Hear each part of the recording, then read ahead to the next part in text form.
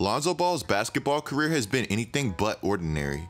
Everything has happened so fast, and everything is kind of blown out of proportion. Let's start at Chino Hills, where the Ball brothers gained national attention. One of Lonzo's friends said that it was crazy because we've got this tight-knit group. Sophomore and junior year, we could go anywhere, and there would be no problems. Then, once Chino Hills went 35-0, that dude couldn't go anywhere in Chino Hills without somebody asking for a picture or signing autographs. He's literally a superstar out there. The Ball brothers put Chino Hills on the map, a relatively small town of 80,000 people in Southern California. The Ball started off as another basketball family with a dream, but did they know that what they were growing would blossom into something bigger than life? And perhaps they did. There's two sides apparently to the LeVar Ball coin. You either think he's a genius or you think he's a guy that got incredibly lucky. I guess there's a third argument for both, but whatever you believe, you can't deny the success of the Ball brothers. Three brothers who are all insanely good at the game of basketball. Ball is Life called the Ball brothers the best show in America.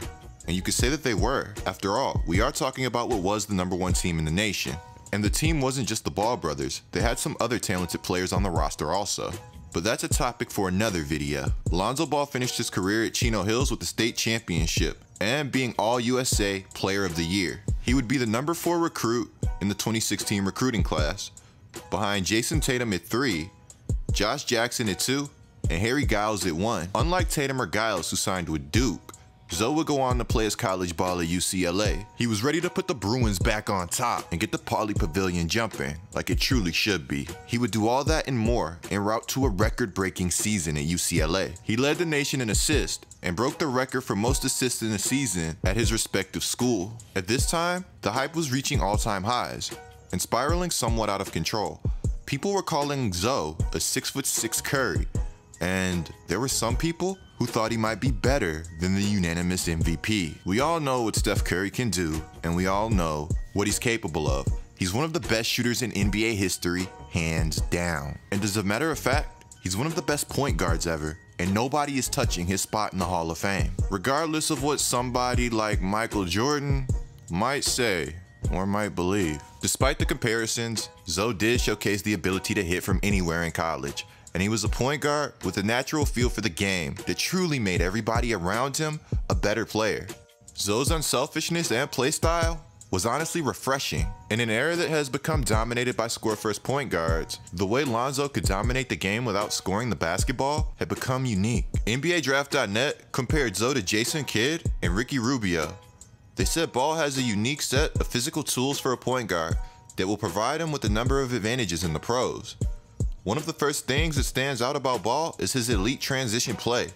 It starts with his ability to force turnovers and haul in defensive boards to push the ball up the floor and begin the break. He has tremendous speed in the open floor when the ball is in his hands, but the skill that truly transcends him above all other players at his age is his elite vision, his creativity, and his passing ability. Magic Johnson and the Los Angeles Lakers took note of this. June 22nd, 2017, everything would change. The Los Angeles Lakers would select Lonzo Ball with the #2 overall pick in the 2017 NBA draft. And just like that, the clock was ticking. See, because from the moment you're drafted in the NBA, nobody no longer cares what you could do in college, what you did in college, how you were the man, or any of that. Everything changes, and it's a whole new league that you have to prove yourself in. And for the most part, what you did is now irrelevant. This video, we're going to talk about the insane hype that Lonzo Ball has gotten and how he can save his NBA career that has somewhat been spiraling in New Orleans. But before we go any further, guys, be sure to subscribe and turn on notifications. You will not want to miss another GETLIKECOOP video, and that's facts. I'm trying to get to 200,000 subscribers to go full-time, guys, so be sure to subscribe and turn on notifications. Leave your suggestions on videos you guys want to see down in the comments below. I've been seeing some requests for me to do nightly overviews of games that happened that day, and I might start doing that. But I think in order to start doing those, I at least want to get to 100,000 subscribers first. Also, guys, be sure to follow my IG handle, GETLIKECOOP. You will not want to miss another post. IRL basketball is coming soon. The hype placed on Lonzo Ball was unprecedented. When he came into the NBA, LeVar Ball had everybody putting a target on Lonzo Ball's back. despite Lonzo being one of the more chill and laid-back players in the NBA. He seems like a really easygoing guy and somebody that's not a problem at all to be around. The hype wasn't only placed on Lonzo by LeVar though. Magic Johnson said we expect to see a Ball jersey hanging up in the rafters one day. When asked why the expectations were so high, Magic said he has greatness written all over him. I think the first time people really noticed that Lonzo Ball could struggle in the NBA is when he had the somewhat questionable start to the NBA Summer League. But once he got going, everybody again became a fan and the love affair was nuts. Despite early poor shooting efforts, he finished as a Summer League MVP, but not before putting on a show. Zo's rookie year, he would finish with 10 points, 7 assists, and 7 rebounds, which aren't bad numbers until you bring in his shooting percentage. He shot 36% from the field and 31% from 3. His rookie year, he showed good potential, but he looked to build on that. His second year, he would play alongside All-NBA LeBron James, one of the best players of all time. When we talk about expectations being high, now they were as high as ever, and the spotlight that was already placed on Lonzo Ball in the mega market that's Los Angeles grew 5 times bigger. Again, Lonzo showed promise, but the poor shooting struggles were a little too much to ignore. He averaged 10 points, 5 assists, and 5 rebounds, while shooting 41% from the field and 33% from the three-point line, and only shooting 42% from the free throw line, which was a career low. Despite the Lakers being good for a large part of the season, I felt that LeBron James being so good helped to halt some of Lonzo Ball's development. But I'm sure playing with a player like LeBron James taught Lonzo things that he wouldn't have learned any other way. But of course, I felt like Lonzo needed to be free. I felt like he needed to be in a situation that the pressure wouldn't be so high, that he could play the style that he wanted and not have all of these eyes on him. I think a lot of Lonzo's early career struggles can be attributed to confidence. I think that he's a guy that reminds me somewhat of myself. Lonzo Ball was this elite shooter in college, at least from the three-point line. And he also shot respectable from the free throw line at 67%, which is pretty solid for a college athlete. Now my question is, how can somebody that's so good at shooting in college, somebody that's unconscious, have this effect on them to where they can struggle in the NBA? I think it goes directly with the confidence thing. Everybody starts talking about his form and how it's not fundamentally proper. Well, yes, he does have some issues, and those issues do need to get worked out. But if he's knocking them down, isn't everything good? I thought the trade to the New Orleans Pelicans would be good for Lonzo. He gets a smaller market with less eyes. He goes to a team that he can kind of become one of the focal points. And also, he gets a coach that believes in him. And he plays in a fast-paced system, one of the fastest in the league, which is the New Orleans Pelicans. Everything seems so ideal for Lonzo. And maybe most importantly of all, there would be no pressure. The Pelicans have been bad this season, and as a matter of fact, they've been really bad. But they're worse when Lonzo plays. The Pelicans are 4-4 without Lonzo, and they're 2-14 when he plays. Alvin Gentry's rotations with Lonzo have been questionable, to say the best.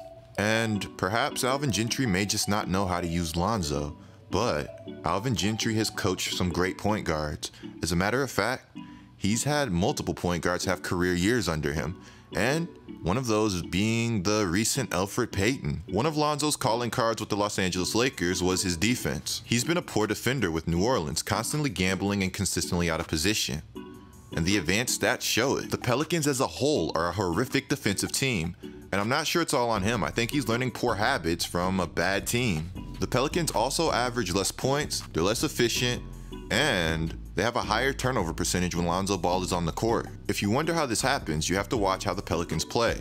With Brandon Ingram and Drew Holiday being ball-dominant players, Lonzo really doesn't have room for a whole lot of touches. In the preseason, the Pelicans were 5-0, and they were playing their best basketball. They were a team that was moving the ball consistently and effectively. And Lonzo Ball was playing phenomenal basketball alongside Zion Williamson.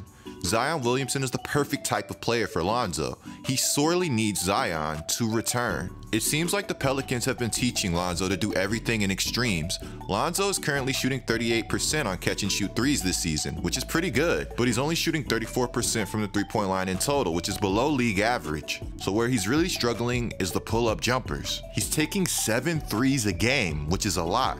He's taking the scoring thing to an extreme, and every time he catches the ball, it's like he wants to shoot a 3 just to prove he can do it. He only averages 5 drives per game, which is terribly low. And the Pelicans definitely want to get that up because he's at his best when he's creating. As a matter of fact, in one of Lonzo's recent games, he looked amazing when he was getting to the basket and creating for others. But at one point this season, the attacks became too predictable and he would try to attack every time he touched the ball.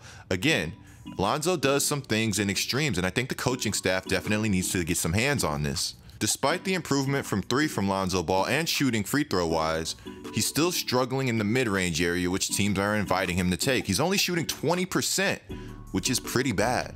If Lonzo is able to eliminate these bad mid-range jumpers or make them efficiently, we could start to see a different Lonzo Ball. I think the benching in New Orleans was somewhat of a good thing, but I'm not sure Gentry did it for the right reason. Lonzo needs to run with the second unit so he can get his feet. He needs to be able to play his style of basketball. He needs to be able to rebound the ball effectively, which he said that's when he feels the most engaged in the game. But schematically, maybe the Pelicans don't allow for him to crash the glass like he may like. Coaching in the NBA is so vital, and I can't stress it enough that coaches need to put players in positions to be successful. Maybe the Pelicans don't need to turn Lonzo into a big-time scorer. Maybe him being a Ricky Rubio, more Chris Paul type of player would be better for his career and for who he is as a player. The Pelicans are bad, and they're going to be bad a majority of the season. They need to embrace the youth movement and let these players play and figure themselves out. I think Lonzo has a very bright career in the NBA ahead of him, but I think him figuring out his true role will be everything. I want to see the Pelicans allow him to run the offense more. At the end of the day, it's possible that Lonzo's early career health has taken a toll on him, but I still think he's going to be fine in the grand scheme of things. He's the ultimate worker, and with the right trainer, we could be looking at a completely different Zoe a few years from now. Chances are, Zoe is already working on everything that we've mentioned in this video to truly save his NBA career. And any improvement is good improvement in the NBA. Zoe's improvement on his shot form and his improvement in attacking the basket as of late show good signs and promise. Hopefully he finds a coach that knows how to use him. Be sure to click the video on the screen right now. It's me going over Carmelo Anthony versus LeBron James and Anthony Davis. I'm GETLIKECOOP. Be sure to subscribe, noties on, and I'm out.